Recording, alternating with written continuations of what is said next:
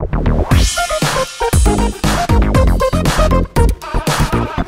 there and welcome back to the Gustaf Studios here in Geneva. I'm joined today by Gustaf Lundin from IUCN. So welcome, Carl. Thank you so much, Jessica. Great to be back. Fantastic. Well, it's great to have you back. So what do you see happening in the offshore oil and gas sector with the current low prices? Well, actually, I think we're seeing some quite dramatic shifts right now. Several of the large oil majors are trying to cut costs.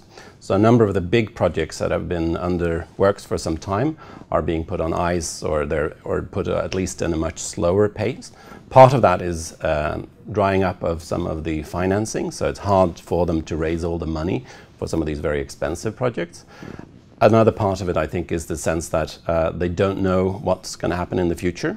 So we've seen this enormous burst of new production coming from the shale oil and gas, and that I think has really shifted the whole dynamics. So overall, it's a sector in great turbulence. There's a lot of uncertainty, and there's also been somewhat of a slowdown of the economy in some places. So that's meant that demand is not growing at the pace which we were foreseeing a few years ago. And what are the implications of this on the environment and the impacts on the industry? Well, there's good news to this, which is some of the riskier things might not be happening. There's this sense, I think, that you'd put off things that could risk the company.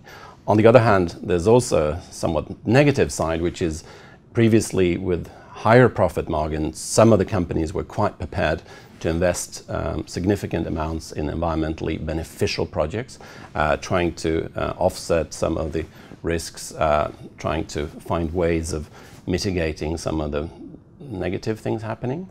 Now some of them are cutting all costs across the board, which might also then involve cutting costs associated with things that are actually totally essential for a safe development of new production facilities.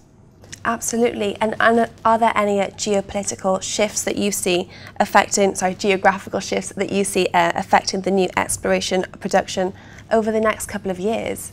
So I think one of the big shifts, of course, has been the whole Arctic development. A lot of us thought that they were going full speed ahead. I think several of the companies now are much more hesitant. One of the reasons is that there is this perceived risk that if things go wrong there, it will have a really negative impact, and you can even risk your whole company if you fail. Another feeling, I think, is that there are now new sources coming online which are going to be much cheaper and much easier to manage, and where you can also have a much shorter term turning them on and off. If you're making a $10 billion plus investment, you're pretty much stuck. You have to use it, you have to run full speed ahead, and there's no second hand about it. If you're doing a shale gas, it's a matter of a few million, you can drill another well, or you can postpone it for another 6 months.